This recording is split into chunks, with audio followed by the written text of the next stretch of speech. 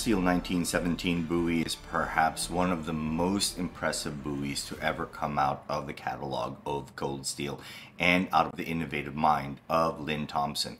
Before I proceed with the review of this fantastically designed production buoy, I think it is important for us to take note that Lynn Thompson isn't just some production knife maker. He is also a very dedicated martial artist whose lineage goes as far back as Guru Dan Inosanto. So he is Jeet Kune Do trained and Filipino martial arts trained. But in addition to that, he maintained communications with Bill Bagwell as it relates to buoy design. So Lynn Thompson is very much one of the leading figures of the combat Bowie knife the way we know it today. When we take a look at the Natchez, we take a look at the Laredo, all you have to do is take a look at the impressive lineup of Bowie knives that he has had in his catalog on Cold Steel for many decades, starting with the Trailmaster, going all the way up to the Laredo, the Natchez, and now the Cold Steel 1917. He is a very big proponent of taking a look at the knife primarily as a combative tool, but most of all, he is not afraid to go through the history books and cross-culturally to bring up other wonderful designs like the Cold Steel Falcon, the Cold Steel Arkansas Toothpick, and of course the Espada XL. So Lynn Thompson is someone that I have a lot of respect for, not only because of his contributions to the knife world, but because of his insistence that as tough and strong as his knives are, his knives have to be very combat ready. And a lot of that thought process really applies to this very wonderful Cold Steel 1917 buoy. It has all of the amazing classic designs that we really associate with buoys, specifically the southwestern buoys. And when we take a look at it, there's a lot that we can see. Not only do we see a lot of those homages to the wonderful sheath that we have here that has this loop, the frog stud, but also the steel cap design that houses the sheath. There's a lot to be said about the homages that they made to that type of design. The other thing that I want to draw to your attention is the infamous S-guard that were found in much later buoy designs. We have a wonderful fuller here to actually lighten it. There's a gun bluing to it, so it has this beautiful aesthetic to it.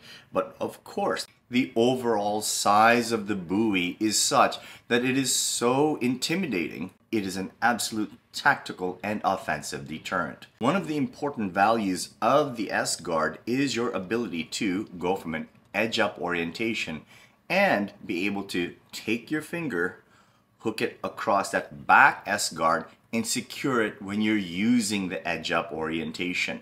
So there's a lot of thought that went into the design of this knife. There's something else to consider here. When we see the hooking here on the butt end of the knife, really allows it because this is a very heavy knife. So if I decide to snap cut and I decide that I want maybe a little bit more reach and I kind of want to mess around with it, if I decide to edge my hand down a little bit and now this portion of the handle sinks into my palm more, it activates those mechanoreceptors along my tricep line, which is important for force generation. When I fire this, you can only imagine in the hands of a very skillful Bowie knife master where that person can transfer all of that mass and all of that speed through that snap cut. Although it is combat ready and although it is of a classical design, there are some things about it that make moving with it a bit of a pain.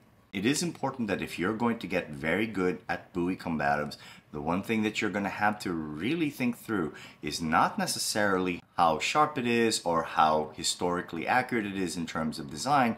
You want to make sure that it has good balance and good weight distribution, because if you're dedicated to the practice, you're going to be putting in 10,000 reps at least when you're moving with a Bowie knife.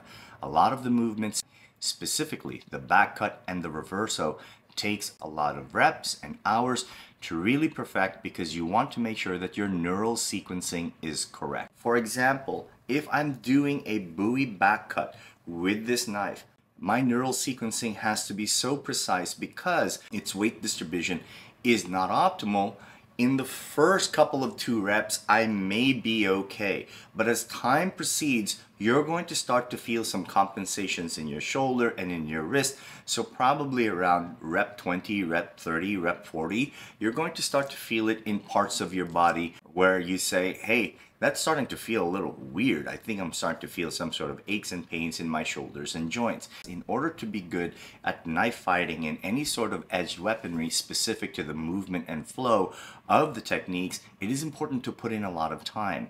So as much as this is a wonderful combat knife that I think will do the job and do double duty, this is not your optimal Bowie knife, let alone your optimal Bowie practice knife. Because of the mass of the blade, you're going to want to consider this as a Bowie practice knife only later on, a little more intermediate and maybe even advanced, because you're going to be able to understand the language of the Bowie knife so that you're not using any sort of compensatory mechanisms.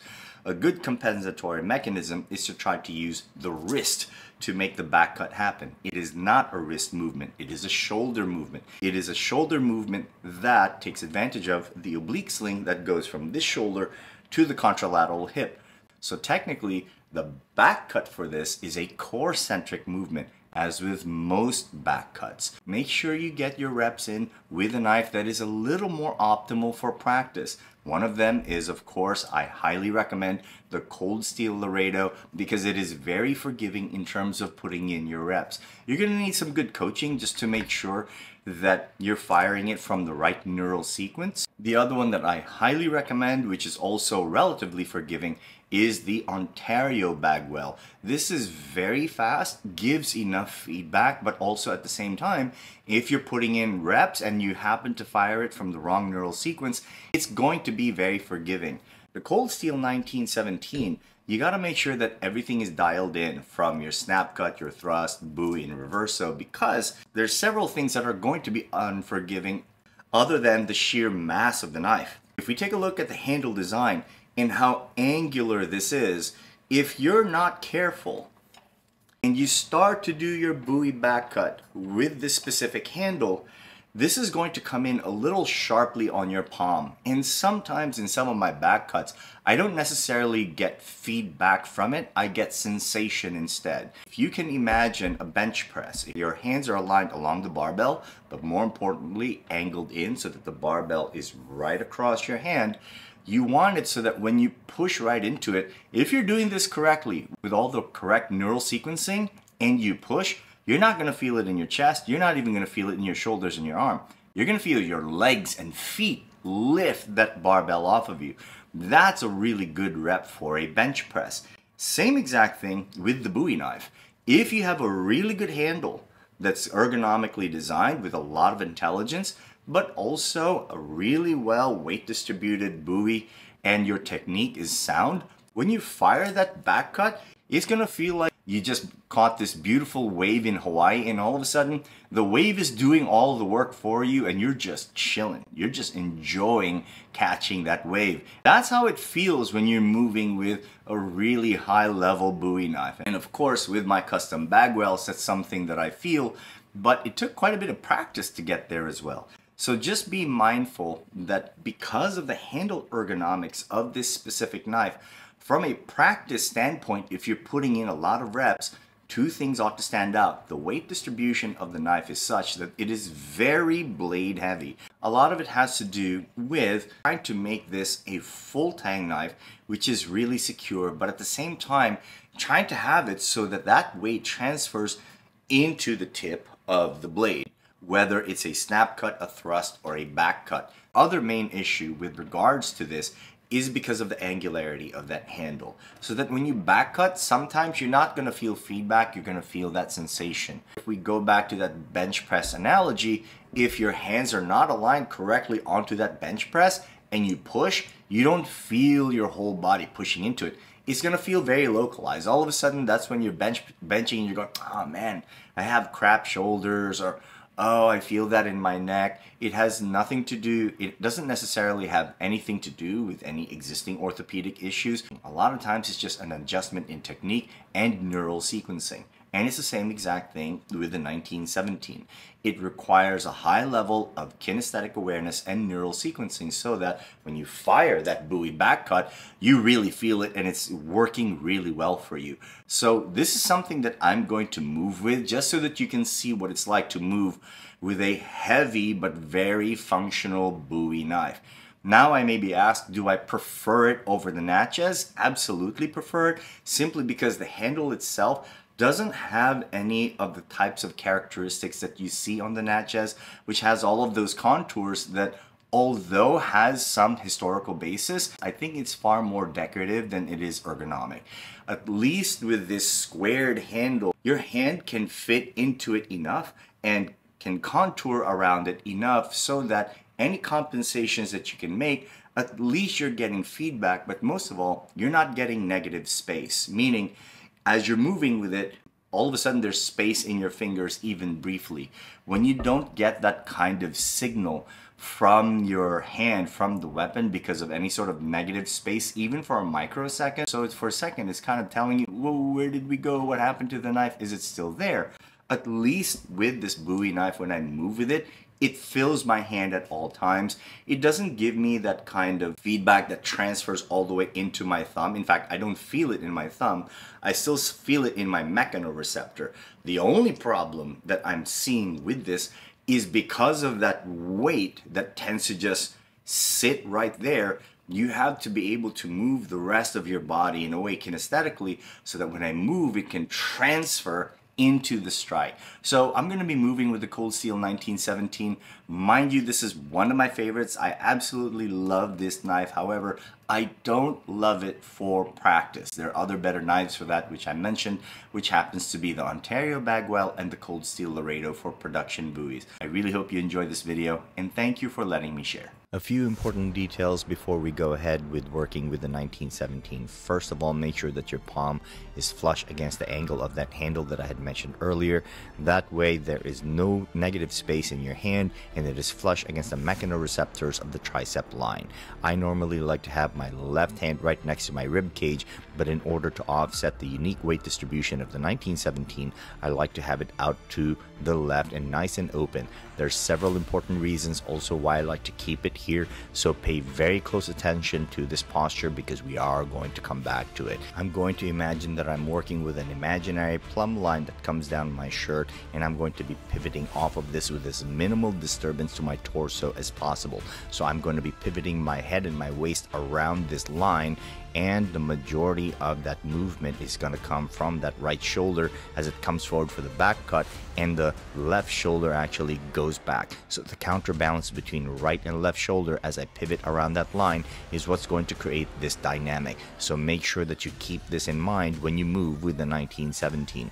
Keeping my left arm right next to me allows me to move with a lot of freedom with the 1917, especially when I'm doing back cuts. Really good also when I do some snap cuts with the 1917. That way you see how my left hand actually works as a very subtle counterbalance whenever I do movements where my right shoulder fires forward. The specific biomechanics relating to fluid shoulder dynamics as well as the lowered left arm working as a counterbalance to the 1917 works really well to optimize the 1917 for the conventional edge down Bowie knife orientation. However, I think it does shine in a more advanced orientation when we move it into the edge up with the index finger wrapped tightly around the S guard. This changes the biomechanics because now we are activating more from the tricep and the lat line to stabilize that right shoulder. The index finger now works as a secondary fulcrum that also pulls that bottom handle into the mechanoreceptors of the hand even further,